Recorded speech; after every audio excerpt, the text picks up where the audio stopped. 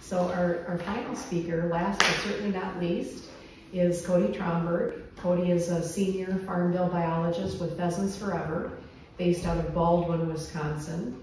But he covers an area, a big area, I know that from having worked with him, Pierce, St. Croix, Polk, Burnett, Washburn, Barron, and Dunn counties.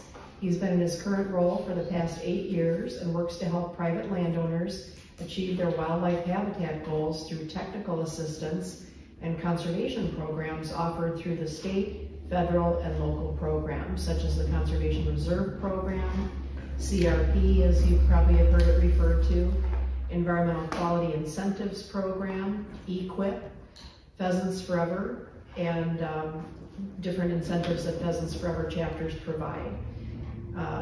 Cody primarily works on native grassland reconstructions, shrub plantings, brush management, and wetland restoration to improve wildlife habitat, soil health, and water quality. So welcome, Cody.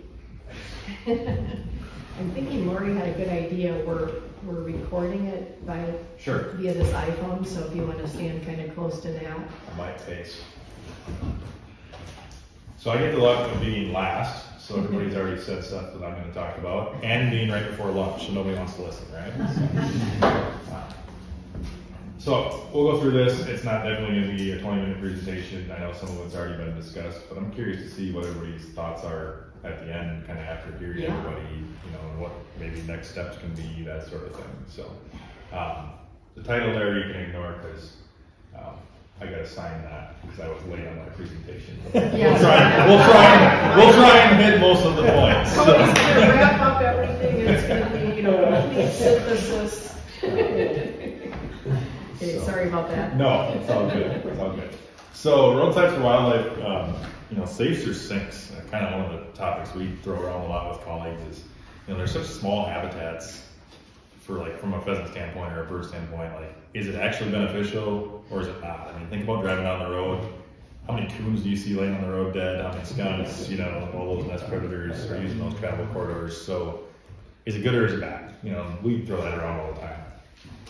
But I think, as Hardy said too, the research is showing that in certain areas up to 1/3 of the pheasant production can come from roadsides, especially in heavily ag-dominated landscapes where there just isn't a lot of unbroken grassland habitat around. So it is very important. I didn't have a number for Wisconsin, and our first presenter did talk about, you know, about 1,500 acres in roadsides and county roads in Pierce County alone. I think he's probably low on that with right-of-way widths and distances. But there's over 500,000 acres of roadside habitat just in Minnesota's pheasant range. So that's the size of Dane County. That's a lot of habitat for sure. But like we talked about with the sinks, you know, there are a lot of obstacles to good habitat. There's predation in the corridors, you know, ATV traffic's becoming a big thing. People riding in the road ditches, recreational mowing.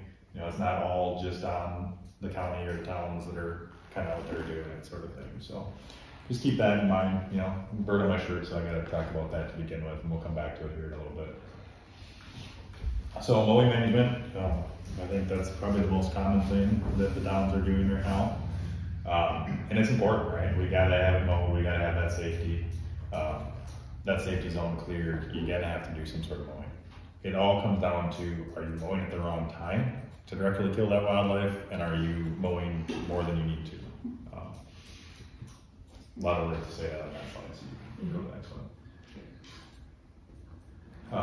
How do we manage it? You know, reduce mowing that entire area.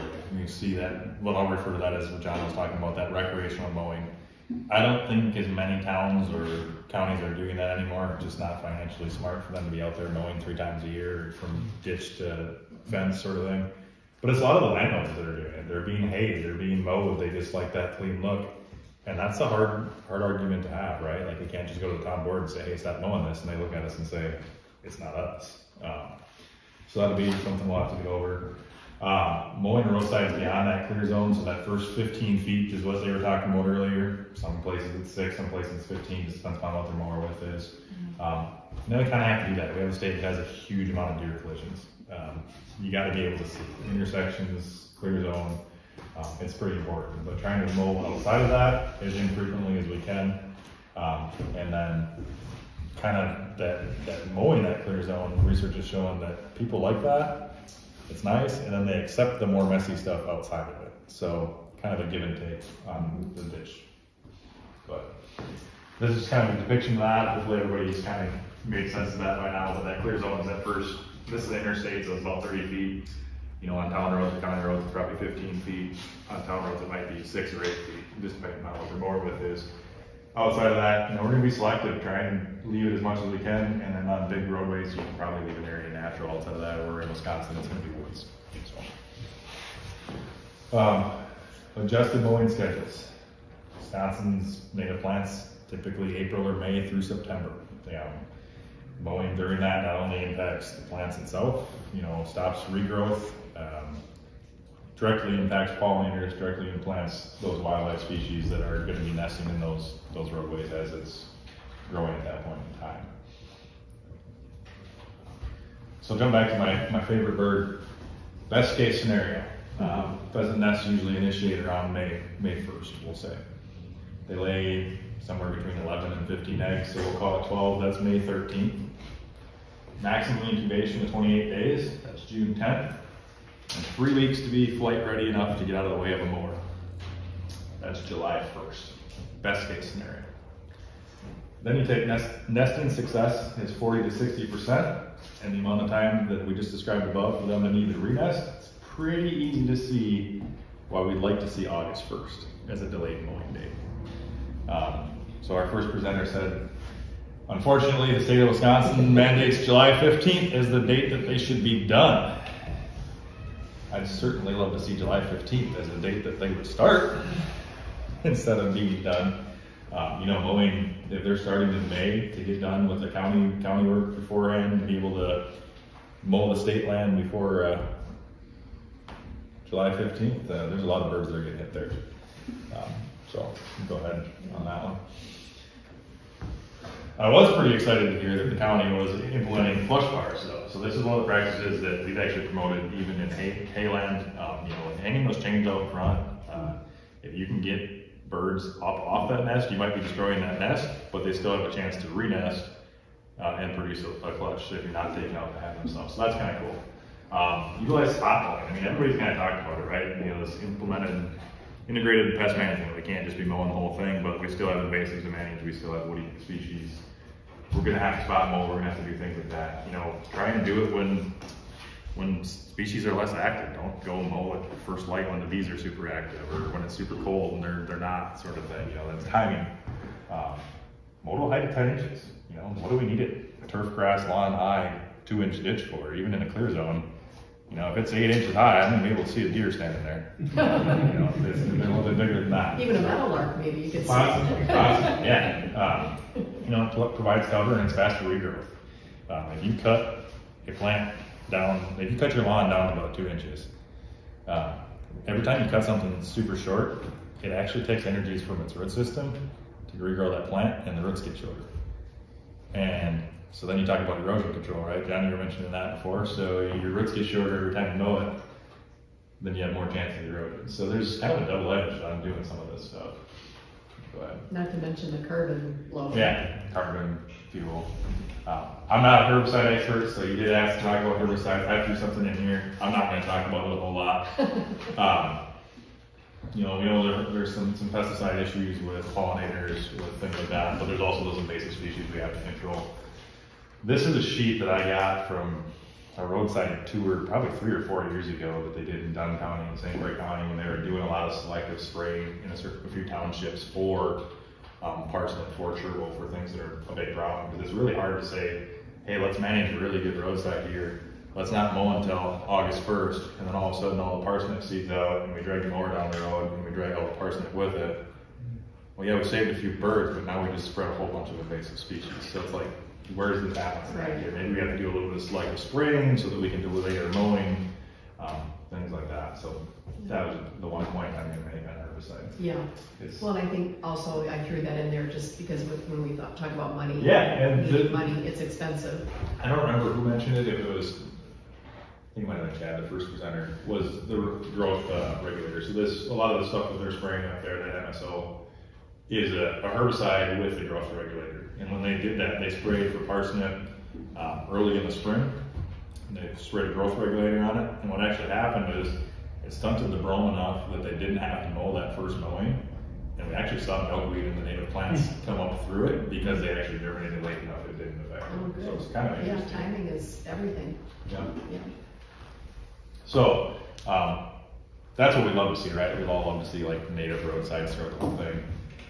We just talked about it though, it's expensive, right? So maybe targeting it when there's road construction, you know, versus going in there and killing and trying partnership, that sort of thing. Apologize, the slide got a little clustered there, but native grasses are adapted. They have long root systems. There's not going to be erosion concerns with that. They're long-lived. So, John, you were talking about building roads that last longer, right? Well, what do we want to have shitty road ditches that aren't going to last as long as our road if the road feels so good that it's going to last longer? You know, establish diverse communities, suitable cover for erosion, improve weed erosion control, improve weed suppression. Natives are pretty tolerant to stuff. I mean, you get a nice native stand out there, you're not having a bunch of disturbance in it, you're not going to have as much invasive species problems as you do constantly mowing or maintaining things. Pollinator benefits. I don't think anybody said it, but what's the average percent of your food do you think comes from pollinators? 90? Jerome, don't answer my question. Oh, what did Jerome say? I told him not to answer my question. Oh. 1 in every 3 bites had something to do with a bee. So not including crops. Not including crops. For animals. If you include that, then it's 2 in every 3. There you go. Wow. So at minimum, 1 in every 3. So it's kind of an important thing that we've been overlooking, right? And I don't want to be like trying to hand pollinate stuff, so let's put some pollinators in our road ditches. Yeah, we can go to the next one. So the takeaways, you know, roadsides can be beneficial if they're managed correctly. We all, I think, agree on that. Establishing native vegetation would be great, but it's expensive, so we got to find the right time and place to do it. Hopefully that's during some new construction. Utilize that adaptive management. You know, look at those nesting seasons. Try and do the BMPs for pollinators. Watch for bloom periods. You know, if we can get out there and do some early mowing, we're not necessarily impacting nesting. We're not impacting blooming, and then we can come back later and hit it at the end of the year after things are done. And then control the invasive species. That's probably one of our biggest problems right now. Is we have a lot of invasive species, and they're really hard to control. So I think that's all I have. Yeah. Anybody have any questions for Cody? I have a comment. Sure. So some of the DNR biologists in Minnesota were taking a look at where deer in particular were foraging along roadsides, and what they liked was the fresh new grass that was cut. I've seen that, and I've also seen a study that shows that if there's actually that outside of the clear zone, if there's the taller vegetation, then there's actually some studies say that deer are less likely to bolt, which actually reduces car collisions because they feel more secure in there. Right, yeah. Yeah, good point. So the conclusion is, you know, that if you mow right next to the road, that's where deer are going to want to go to eat the fresh new grass. Yeah. It's just population. Another question? Go ahead. So you listed all these pretty simple sounding alternatives for the DOT to implement, like the mowing heights and stuff. How much has your group coordinated or attempted to coordinate with them on that stuff? So in Wisconsin, we have a large footprint on things. President Sparber did just hire a right-of-way and energy coordinator. So they were trying to get into this game a little more because we know there's 500,000 acres in Minnesota alone. But I think it's more small groups here and there. Illinois was the example you had. President Sparber does have a program down there. We're entering the phase in discussions, but not there yet. I'm just wondering, you touched on the higher or selective height mowing, the taller mowing. Has that been done enough to see that that introduces any kind of selective breeding? In other words, by topping certain plants, you know, shorter plants will thrive. I mean, that ever been looked at? It's the general guidance when you're doing native restorations, when we're doing mowings, that we mow high. Yeah. Beyond that, I don't have research to back anything of that. But like if we do prairie reconstructions, prairie restorations, usually those first couple of years especially, it's gonna be really weedy, and you're trying to mow high enough just that everything else can come up underneath it. And then also, we were talking about that root system, right? So if you mow things too short, it pulls the energy from the roots, and the roots start to get shorter. It takes a lot longer to regrow. It's kind of like, talk about a lot more in grazing systems than they probably do in hay and mowing. But if you take half, leave half, you'll get a lot faster regrowth out of everything, so. So are you saying that you're not sure if that high mowing is affecting birds or not? Nesting birds? I would expect it probably is. And I think so the question to him was, are those shorter, I mean, correct me if I'm wrong, but the shorter grass species or other plants then going to? Yeah, Push it your- seems like there's a possibility you may get a crop of shorter plants, less maintenance. I think it's gonna more be on the timing of when you mow and what species are in your mix than it is necessarily the height. Yeah, timing is everything. It really is. Obviously it's a seasonal thing, but is burning a practical approach to roadside? It's a fantastic management tool. How practical it is. No, I mean for roadsides, obviously Yeah. for prairies and so forth, it's widespread. I think it's pretty challenging. Yeah. So Iowa has it down, but I haven't seen it. I would say, I always feel like the interstates or like your larger highway complexes would be pretty easy, right? You got blacktop on two sides and you got a median, it's not gonna go anywhere. You start talking about like county roads, town roads, what's adjacent to it becomes the problem, right? How do you put a fire break between the ditch and the woods, or the ditch and the neighbor's crop field sort of thing? It's pretty challenging. Yeah. So I got a question maybe for each of you. So if they do rebuild the road, okay, all your ditches are completely tore up because you're rebuilding the ditches at the same time. What do they typically do then? Do they go in with Roundup for 2 years because they're full of weeds, invasives and everything? I mean, when you're gonna redo the roadside ditch and try to keep the weeds out, I mean, I know in prairie management, they'll have you put, glyphosate resistant corn or soybeans in for a year or two and stuff. What are they recommending for that then? Good question. I would think you should be able to get, if it's completely tore up in dirt, I would let it green up and spray it with Roundup, and I'd seed it.